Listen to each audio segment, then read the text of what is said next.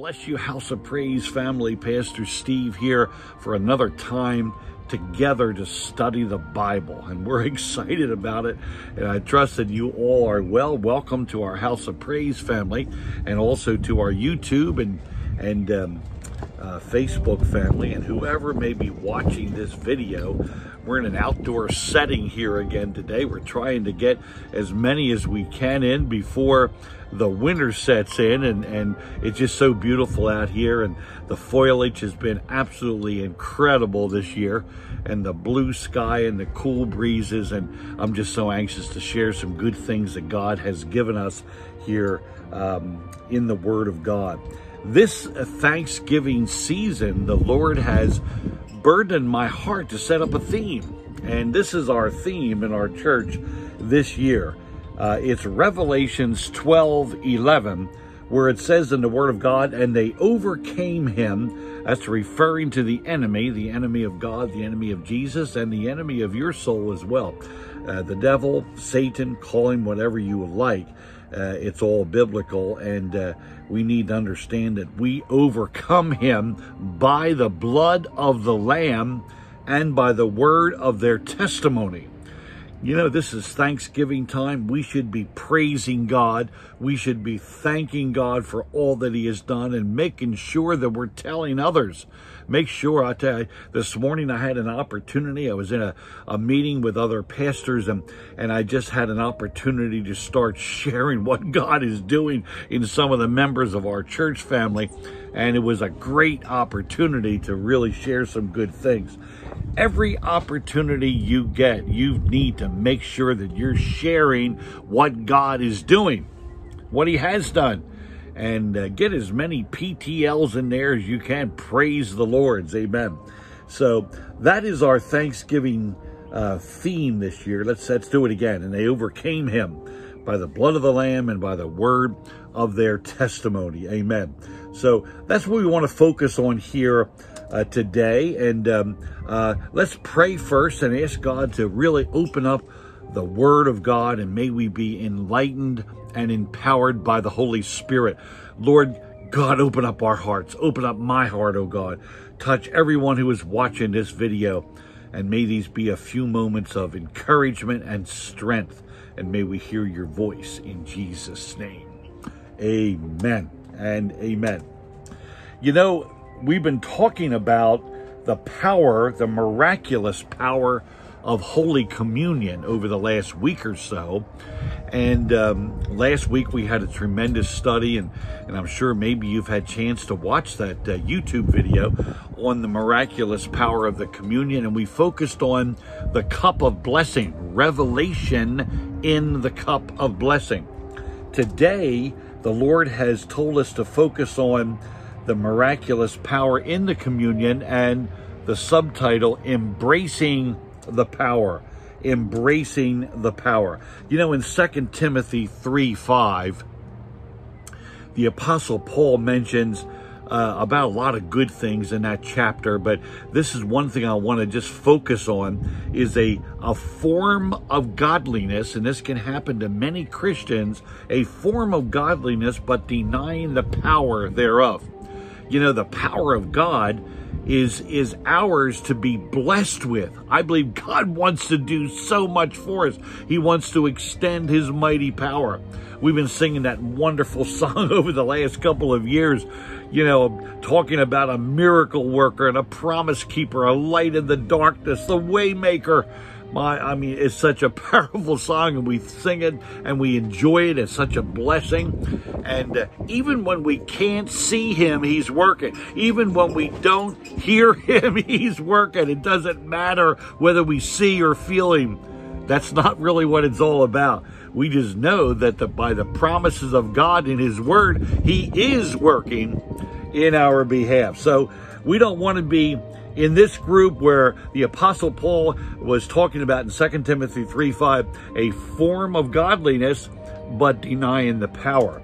That's for sure. We want to embrace the power. Some actually deny the power, but others don't even I'm not sure that they're aware of the power. Amen. Sometimes you hear people talk and you say, wow, they're not even aware of what's available to them. Amen. And we want to focus on that today. That's for sure. We want to look at this a little bit closer. God has given me a few examples, which I'm going to go through quickly because I want to get into other parts of Scripture. But here's some examples that God has given us. You know, our body is the temple of the Holy Spirit, without a doubt. It's the Holy Spirit that provides the power. Amen. So it's not my body, even though it's as holy as it is.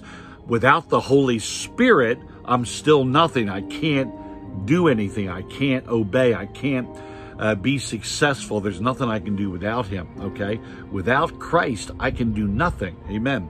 So our body is the temple, but the Holy Spirit provides the power. Amen. The Lord showed me this. It's kind of like our car. You know, we can have a beautiful car, and the Lord wants us to have a nice, safe vehicle to drive around in, and thank God for that. But without gasoline, we have no power. We have no power without gasoline, right? Amen. So the car can be beautiful, but it's useless without gasoline. Just like our body needs the power of the Holy Spirit. Amen. You know, healthy food and exercise is a godly thing, without a doubt. And it's right. We should take care of our bodies, and it's really important. But it is not by might or power within ourselves, but it is only, once again, by the power of the Holy Spirit that we can be successful. You know, the Lord gives us a lot of examples, like the laying on of hands. That's really important. But, you know, when it comes to the laying on of hands, that's a transfer of anointing. That's a beautiful thing. Very biblical and talked about in the Bible quite a bit. But it's by his stripes that we are healed. Amen. So if I don't have faith in the cross and faith in the blood of Christ, I can lay hands all day and nothing would happen. Amen. So the laying on of hands is biblical. It's a biblical action, and we should do it. But it's by his stripes that we are healed. It's the same way with anointing oil. Anointing with oil is biblical action, without a doubt. But it's by his stripes that we are healed. Amen. There's no power in the oil and the olive oil that you anoint somebody with. Very biblical. The oil is symbolic of the Holy Spirit, but it's by his stripes that we are healed. Amen. And that's really important. It's like the water baptism. We're not saved by water. Okay, the water doesn't save us. It's a biblical form. It's something that Jesus did and set the example. It's an example of what happens after we receive Christ and are born again. We die to the old and rise to the new. Amen. It's a sanctification of the body, soul, and spirit. But actual salvation really comes by faith in the cross. Amen. Faith in what Christ did. Faith in the cross of Christ. Amen. And another example would be the tithe. Okay, the tithe is a beautiful thing, and it's a biblical obedience, but the honor to God in bringing the first fruits, okay, that's where the glory of God is released. There's a release of the covenant blessing. The covenant blessing. Amen. And we're under a covenant blessing when we bring a tithe to the Lord. It's just such a beautiful thing. And that's where the power lies, is when we give of the first fruit willingly and of a willing heart. And it's the same way with the Holy Communion. The bread and the cup is Jesus's design. He designed it. He's the one that established it. And when they were celebrating Passover on that Thursday night, the night before the great passion of the Christ, and so the bread and the cup was Jesus's design. It was his idea. He instituted the Last Supper, if you will, the Lord's Supper, the Holy Communion. And the power, though, is in his body and the blood, okay? It's in his body and the blood, his broken body, which was broken for you and I so that our body could be made whole, and his blood, which was shed for the whole world, so that I can be forgiven from sins in the past, present, and future. Amen. Beautiful, beautiful. Amen. This is so very important. So it's obvious to me in Scripture we need both. God works his power through the form, if you will. It's his design. Amen. So it's important that we understand that as we go forward. So why does the Holy Communion have so much power? Why does it represent? Because it's a super supernatural. It's supernatural, something that Christ himself instituted and said, this is what you will do to remember me till I come again. And the glory and the power of his broken body and his shed blood is what we celebrate. Amen. First of all, it's the fulfillment of ancient prophecy. I believe that we've got to keep in mind when we when we are partaking of Holy Communion, it's all based in the grace of God. It's all based on the righteousness of God, which is established in heaven for us. Amen. Let's read out of Jeremiah, and this is a really important scripture. Woe be unto pastors that destroy, scatter the sheep of my pastures, saith the Lord. And there's a warning there, of course. And I will gather the remnant of my flock out of all countries and whither I have driven them, and I will bring them again to their folds. It was referring to the nation of Israel, bringing them back together to their homeland. Amen. And I believe it refers to the church as well. God wants to bring the church body together. And God has always had a people. Amen. And today I know he has great regard for the nation of Israel, and that will be till the end of time. That's something that God established. But of course, the Lord wants us to, as the church body, to come together. And that's where he wants to show and display his power. Amen. Through the great mysterion, the church of Jesus Christ. And it says here in this prophecy that they shall be fruitful and increase. Now, there's a promise for you. There's a prophecy for you.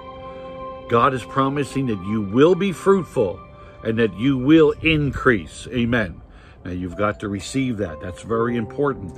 And that applies to all those who believe. And I will set up shepherds over them, which shall feed them. And they shall fear no more, nor shall they be dismayed, neither shall they be lacking, saith the Lord. Amen. That is powerful. Behold, the days will come, says the Lord, that I will raise unto David a righteous branch. Branch is with a capital B. That's referring to Jesus Christ. Amen. And a king shall reign, prosper, and shall execute judgment and justice in the earth. Boy, I'm so excited about this because this work is already done and it's completed. We're talking about celebrating the Holy Communion. And why do we celebrate it? Because it's such an established thing that God has already done. We're talking about his grace and his righteousness is already established in heaven. In his days, Judah shall be saved, Israel shall dwell safely, and this is his name whereby he shall be called. The Lord is our righteousness. Amen. That is so beautiful, and that really excites me. If it's his righteousness, okay, then we can't lose it. Amen. It's secure. And our righteousness, if you will, is in him. It's in heaven. Such a beautiful thing. That's why we celebrate the Holy Communion with such confidence. Amen. Regardless of our fluctuating emotions, a lot of things happen in our lives. We kind of go up and down, sometimes a little bit of a roller coaster in our lives, and we all go through that, regardless of spiritual growth factors too. Depends on where we are. There's a lot of things that affect, I know, how our relationship with God is established and moves forward. But he is my righteousness. Amen. And I am secure in him. Jehovah Sidkenu. Lord, in the name of Jesus, Lord, may you reveal this to all of us today, that our righteousness is secure in Christ. Amen. And that's why we celebrate Holy Communion the way we do, and that's what it represents. Amen. Religion has a way of really messing up our head. I mean, we can really get mixed up in a lot of different things, even doctrines and denominations and different things. And, well, I'll tell you, God just looks at the heart. Make sure that you know that and keep that in mind at all times. Our favor with God has nothing to do with what I do or what we do. It's only relevant to our relationship with Jesus Christ. Amen. So rest. It's beautiful. Wait do you see where we're going with this? This is so beautiful. The message of grace The message of Jesus, the message of the gospel, the message of the Holy Communion this is so important to see it, is rest. It's rest. It's so beautiful. Amen.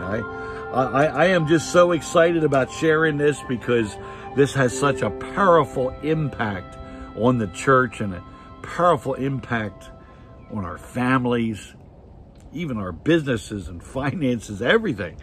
It changes your perspective of life. That's what it does. Amen.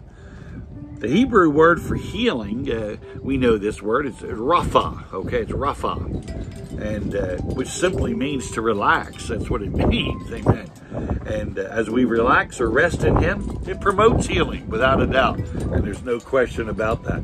The gospel of grace is not a new idea, guys. This is something that God has established right from the very beginning, and it was expressed through Messiah like we have never, ever seen it in our lives. Amen. I mean, it was just so beautiful. It is the root of the gospel. It is the message. I've often put it this way, that the message of the cross is not just an event in history. It was the event in history. Amen. I mean, when you think of the message of the cross, everything, we wouldn't even have a resurrection without the cross. I mean, it was the day, we call it Good Friday, but the day that Christ died on the cross, that was the day that death died. Amen. That was the day that death died. Amen. That is so beautiful. That is why this Christian ordinance of the Holy Communion is so precious. Amen. It is so precious to us. Grace tears down barriers. Oh boy, I'll tell you, the grace of God just tears down barriers. It removes fear. It takes away anxieties. It removes loneliness. The other day, Carol was ministering to someone on the phone, and this other person was so brokenhearted and crying, and it was quite an emotional ministry time for Carol on the phone with this person. And you know, we've got to learn that we can come to God as Abba. That's Daddy Father, Daddy God. Amen. We can climb up on His lap and allow Him to put His arms around you.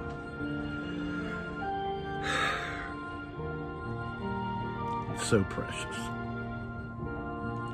I don't know how to express this. God has called me to be a pastor teacher. I mean, that's what God's calling is on my life. Oh, sometimes I'll prophesy, and sometimes I have apostolic anointing and different things. But my primary call is not as an evangelist, but as one who administers discipleship. God has called me to be a teacher, to be a pastor, to be with someone in their time of need, to cry with somebody who is crying, to laugh with somebody who is laughing. Amen. To be there when somebody really needs somebody just to lay their head on their shoulders. That's what God has called Carol and I to do. And the Lord has directed me to stay in that track, to stay in where God has called us to be at this season of our life. Amen. You understand that life is full of different seasons. In fact, God has showed Carol and I that we're moving into a new season now. And there's some beautiful things that God has in store for us. And the enemy's trying to steal it, trying to cause confusion. Oh yeah, just be very, very careful. Listen for the voice of the Lord, and He will show you what your new season is too. Amen. You know, we can come to Him as Abba. I just want to emphasize that. Daddy, Father. Amen. That is why the Holy Communion is so precious to us, because it represents this type of relationship. And I just want to quote this right now, that Romans 8:1 says there's no condemnation to those that are in Christ. None. Now keep that in mind as we go forward here. This is really important. We're talking today about the miraculous power of the Holy Communion. Embracing the power, embracing the power. Remember I mentioned back in 2 Timothy 3:5, where it says the Apostle Paul mentions that some have a form of godliness but deny the power. The Lord has showed me this, and it's kind of grieved my heart that many can trust God for salvation, but they have a hard time trusting Him for healing. They have faith for salvation, but not faith for healing. And there's a great emphasis on healing in our church right now because of the amount of sickness that we have experienced over the last, actually, couple years, especially the last year and a half in particular. I mean, it's really been quite an experience where we've had to trust God at so many levels and a lot of difficulties, but the Lord is getting us through. But it's been a real challenge. Amen. And we need to see Jesus again. That's what's important. Amen. You know, Jesus never ministered healing based on performance. He never looked at a group and said, all right, well, you know, you over here, you guys have memorized the Torah, so I'm going to heal you first. Or you guys are good over here, or you give a lot of money into the synagogue, so I'm going to heal you first. Now, that was never a criteria that Jesus based his healing and ministry on. It was never based on performance. Everything relies on the grace, the unmerited favor of God. And that's what the Holy Communion speaks to us about. Amen. And this is so important to understand this. This is so crucial. Acts 20:7, and upon the first day of the week, this is the Apostle Paul now speaking, when the disciples came together to break bread. You know, the love feast was a huge part of the early church. They came together daily to take communion, let's say. Amen. We have a method of taking communion. Little cups with grape juice or wine or whatever. We use grape juice in our church, but whatever. And it's broken, you know, maybe matzah crackers or whatever it may be, pita bread, whatever your church uses. But it doesn't have to be in that form. You can be having dinner with your wife and have communion. Amen. We're going to sit down together tonight. Carol's preparing a beautiful chicken dinner, I believe, and salads and string beans with almonds, and it's going to be a wonderful, healthy dinner. And we're going to have communion. We're going to acknowledge the presence of God. We're going to celebrate. We're going to pray. We're going to worship. It's going to be beautiful. Amen. So this is something here we read in Acts 27, and upon the first day of the week, when the disciples came together to break bread, amen, Paul preached unto them, ready to depart on the morrow, and he continued his preaching until midnight. In that same chapter, it was an incredible thing. Somebody, I think, fell out of the, a third-story loft or something, came down, and he died. And the Apostle Paul put his body upon this young man, and he came back to life. He raised the dead right in the church service. It was so beautiful, so powerful. Psalm 105, 37. This is really an important point here that I want to bring out. He brought them forth. This is referring now to the children of Israel coming out of Egypt with the spoils of Egypt, and they came out with silver and gold. And it says here in this Psalm 105, it says here that there was not one feeble person among all their tribes. Not one was sick. Not one was sick. Think about that. Under the old covenant, the blood of a lamb, which was used to make an atonement for the sin of the people, how much more under the new covenant, the blood of Jesus Christ, our Savior, should this be true? I believe God wants us to be well, guys. I believe it's such the will of God that healing and miracles should be the norm in our lives. I believe it with all my heart, and I'm believing for healing and for miracles like we've never seen before. Yes, as we go into this Thanksgiving season, we're going to overcome him by the blood of the Lamb and the words of our testimony, because we're going to praise God. We're going to declare his greatness every time we get together. Every time. I mean, some great things have happened. We have somebody in our church, and I'll let this brother express this maybe on Sunday morning, and I'm sure he will. But this was so important. He was in the hospital, and he had some blood work done, which indicated that he had blood clots in his lungs. Blood clots in the lungs is pretty serious. It blocks the blood flow to the right side of the heart. It was really a pretty serious matter. But then when he got down to the CAT scan, which shows abnormalities in the lungs, okay, the blood clots were gone. That was incredible. I made this testimony this morning, and everyone just applauded. I mean, have God instantaneously. I know blood clots eventually saturate back into your body. I realize that. But no, this was an instantaneous thing. Literally, it was like a next day. Blood work was on one day. The next day, the CAT scan, and the blood clots were gone. Amen. Hallelujah.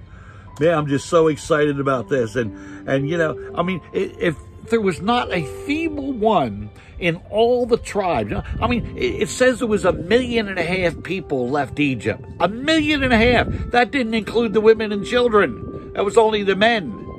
The men were counted 1.5 million. I believe there was probably every bit of 3+ million people in that group.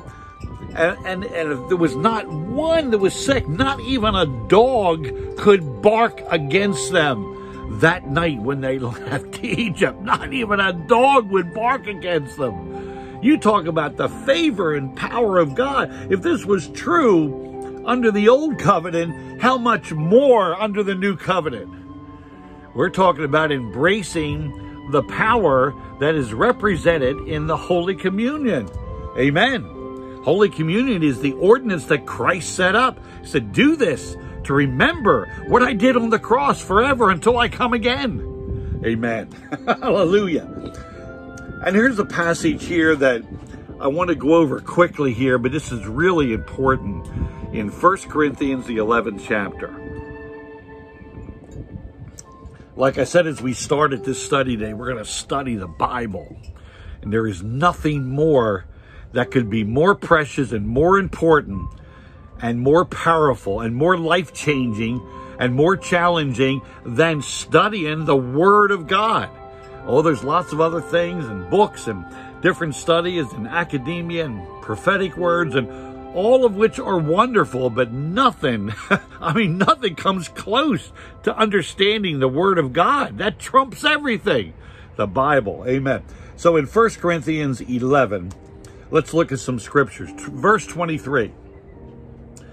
For I received from the Lord that which I also delivered to you, that the Lord Jesus, on the same night in which he was betrayed, took bread, and when he had given thanks, he broke it, and said, take, eat, this is my body, which is broken for you. Do this in remembrance of me. In the same manner, he also took the cup after the supper, saying, this cup is the new covenant in my blood. This do as oft as ye drink it to remember me. Amen. Verse number 26. For as often as ye eat this bread and drink this cup, ye proclaim the Lord's death until he comes. Let me just say something here. God Almighty lives in the eternal realm. He's transcendent. He's transcendent. He's beyond time and space. You know, we're looking back in a linear timeline, and we look back and we say Christ lived on earth about 2,000 years ago. Well, that's in our mind because we're in time and space. We're in the realm of time and space. It's where we live. It's where our bodies exist. although I do believe that we can access the eternal realm in the spiritual sense. But I just want you to focus on this just for a moment. Okay, now this is really important to understand. God lives in this eternal realm. So to him, what Christ did on the cross is fresh. It's like Christ just died today for you, so that you could be saved, so that you could be healed, so that you could be set free, so that you could be encouraged and strengthened. Christ's blood is just as fresh in the sight of Father God. It was just as efficacious now as it was then. Why? Because there is no time in the realm of the eternal. God is the transcendent God, and he's beyond the physical, beyond time and space. Amen.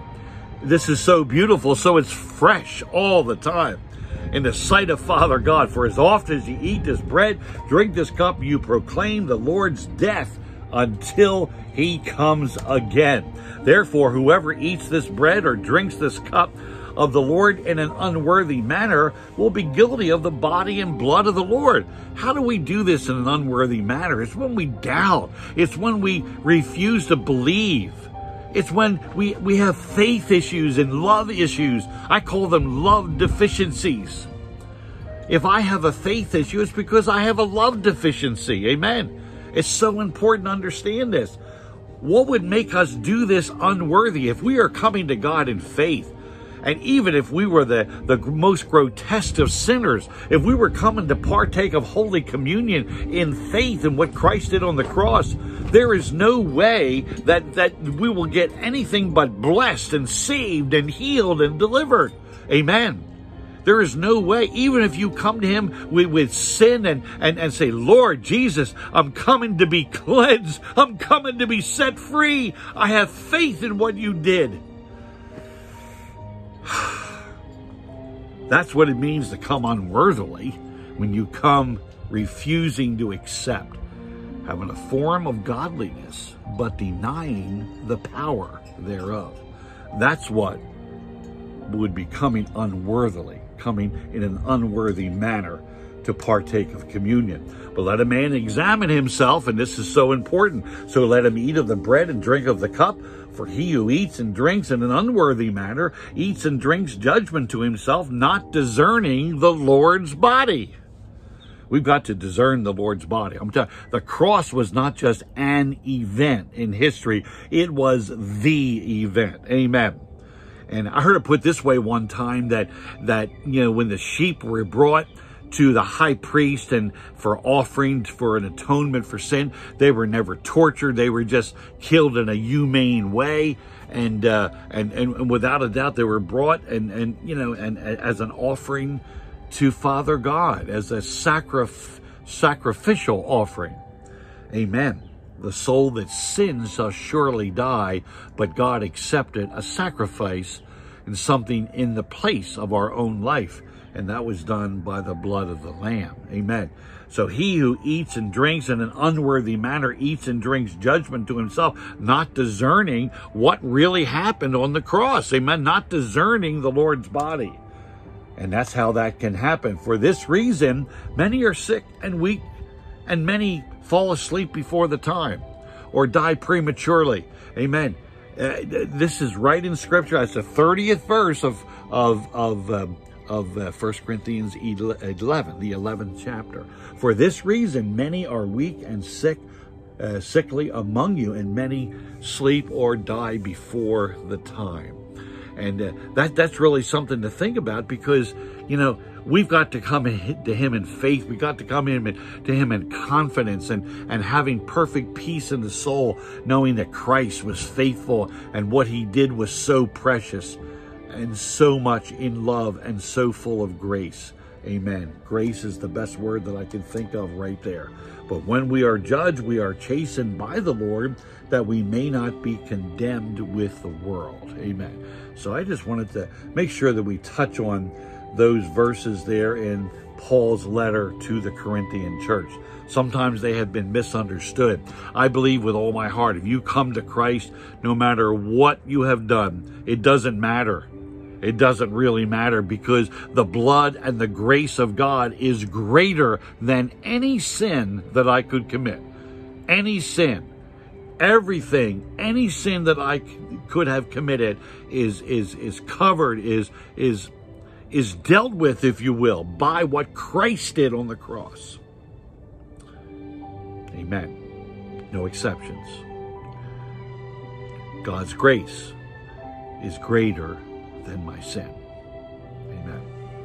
You know, if we discern the Lord's body correctly, instead of weak, we become strong. Instead of being sick, we become healthy. Instead of falling asleep before the time, we live long. Amen. And I believe that with all my heart. That's the promises in the Word of God. There have been many testimonies that partaking of the Holy Communion, exercising faith in the broken body of Christ, has proven to be what God honors in healing. And I want to place a real big emphasis today in this teaching on the healing power that's in the broken body of Christ. I believe there is healing in the communion. When you partake of communion, I believe with all my heart that we can declare healing in our bodies. Amen. I'm talking about instantaneous healing in some cases. Sometimes it's an instantaneous thing. Other times it's not. God takes us on a journey and there's a process involved. Either way, God gets the glory and it's all good. Amen. Holy Communion is not something we do. It's not a legalistic thing. It's something we receive. It's something that God has already instituted through the Messiah, through Jesus himself, Yeshua HaMashiach, where the blood has been shed and the power has been just already established and brought before Father God. I believe with all of our heart, God wants us to be in health and prosper, even as our soul prospers. Hallelujah. Amen. Now, it's not something we do. It's not legalistic. It's not something in that realm at all. It's something that we receive, amen, from God. And that's important to understand. God's ways are so simple and so powerful, amen. And what Father God requires of us has already been accomplished. It's already done by Christ himself. And that is what we see when we engage in the Holy Communion, without a doubt. Sometimes healing is instantaneous, like I said before, and we all like it to be instantaneous and spectacular in that regard. But then other times, excuse me, it's a process. And God knows exactly where we are in our relationship with him, in our spiritual growth. And sometimes we need to go on a journey with him. Sometimes the process is what we need more than anything else, and God knows that. And it's all good. It's all good, believe me. And God's going to work it all together for good. This is really interesting. You know, man ate his way into the great fall, and we know that. God said, don't eat of that tree. Here's the tree of life. There were two trees in the garden. There was the tree of life, representing Christ, of course, and the life that God had offered to man at the very beginning. And then, of course, the tree which represented the knowledge of good and evil. And God wanted to protect man from even having anything to do with that. And, of course, Satan deceived mankind, and they did eat. Well, Father God is now providing us a way out of the curse. Amen. Christ came to be the second Adam, if you will, and to provide a way out of this curse and into great victory simply by eating, once again, or partaking, if you will, of the Holy Communion. And to take these elements into our holy body. I mean, God is so cool. I mean, what an incredible plan that God has here. Amen. Isn't it beautiful? Holy Communion is God's love language, man. This is the way he says, I love you. Jesus loves you so much. It's just revelation. You got to get revelation. I could tell you about it all day. But unless you get revelation on how much he really loves you, you're not going to fully get it. Amen. It's an eternal method designed by Jesus himself, the Holy Communion I'm talking about, to remind us of his love for us. Amen. Amen. Partaking of Holy Communion is the way out of sickness, is the way out of depression. It's the way out of death. Amen. Holy Communion is Christ's own direction as he taught at the Lord's Supper on that Thursday night right before his passion. That was an incredible Thursday night, and they all sat around celebrating the Passover, and then Jesus instituted this incredible ordinance of the church, which he said we should celebrate forever. The Lord Jesus already bore our sickness and depression and death on the cross, and that's what the Holy Communion represents. And that's why we want to embrace the power that's in it. Amen. So the way to partake unworthily is when we don't, we refuse to believe. We just keep on doubting and keep on rejecting the message of the cross, the message of salvation. Do you know people that just continue to reject, continue to say no? It's hard for me to process how somebody would say no to eternal life. How somebody would say no to that kind of love. How somebody would say, no, I don't believe it, I don't want it, I don't accept it, I can make it on my own. And we all know that we can't. We all know that we can't. There's no way that we can do this without his help. Amen. The communion in the new covenant is in his blood. Our sins have been remitted. Amen. So no more guilt. And this is what honors him when we partake of worthily. We understand that there is no guilt. There is no condemnation to those that are in Christ. So when we partake, we can come with confidence. Now we need to confess something as we partake of communion. By your stripes, I am healed from these headaches. By your stripes, I am healed from hypertension. By your stripes, I am healed in my eyes. Amen. By your stripes, I am healed in my coronary system. By your stripes, all my arteries are clear. By your stripes, I have clear and clean lungs. By your stripes, I don't have diabetes anymore. By your stripes, you start declaring, by the stripes of Jesus, I am healed. I don't want to apologize the way I teach and preach. I just get very passionate about so many subjects of the Bible when I teach the Bible, and to me it's so beautiful and so powerful and so wonderful, and I just want to make sure that I share it with you. Amen. I love you so much. You know I do. I'm just a passionate preacher, and I just enjoy the power of this word, especially when it comes to the healing of the body. All of us want good health. Amen. And that's a big focus that we have here today. We should be, when we come to him to partake of communion, it's really important that we focus on his stripes, focus on what he did, the blood that he shed, not our sickness, not our depression. Amen. Stop confessing your sickness. Stop doing that. Stop agreeing with the devil. Don't do that. Start today to agree with the word of God. Don't agree with the enemy when he says you have this oppression or you have this disease. Then if you say, yeah, that's mine, and you start confessing it, then it's yours. Life and death is in the power of the tongue. So whatever we speak is what we get. God says that we can have whatever we speak. But yet we continue to just speak what we have. The Lord wants to set us free from that. Amen. He wants us to get in agreement with the word of God, even though it's a challenge sometimes in our soul. Amen. When we hold the cup of blessing and we celebrate the Lord's death until he comes again, now we receive from him and we get revelation like we talked about last week. And that's a beautiful and a powerful thing. Finally, we know that Jesus has joy when we partake. Joy is the most precious commodity in heaven. There's nothing. For the joy that was set before him, Christ endured the cross. He endured the cross. He despised the shame because he was so looking forward to the joy. Heaven, yes, for any salvation, there's lots of joy.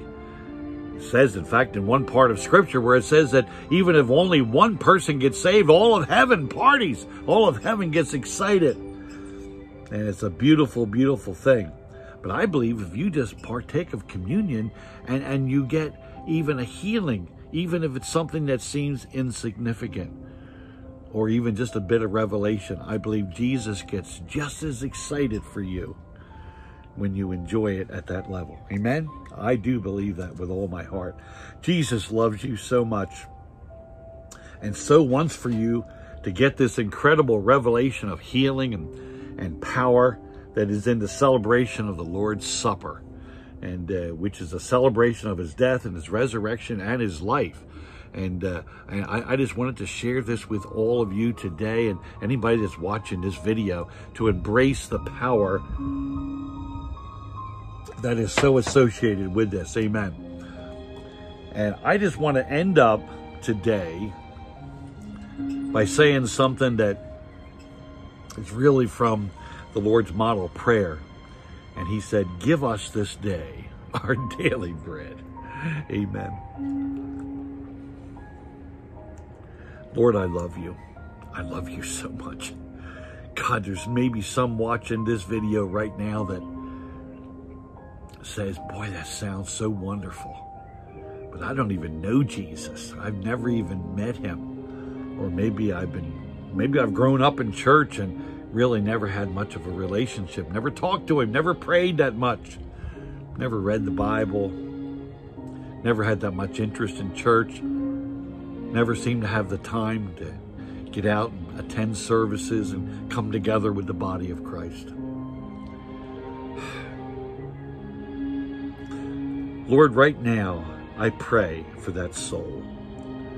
I pray, Father, that you will touch that person right now, that man, that woman, that mom, that dad, that grandmom or grandpop, that aunt or uncle, that son or daughter, whoever it may be, that's wrestling with this whole relationship with Jesus. God, draw them to you right now. Why don't you pray with me? Will you do that?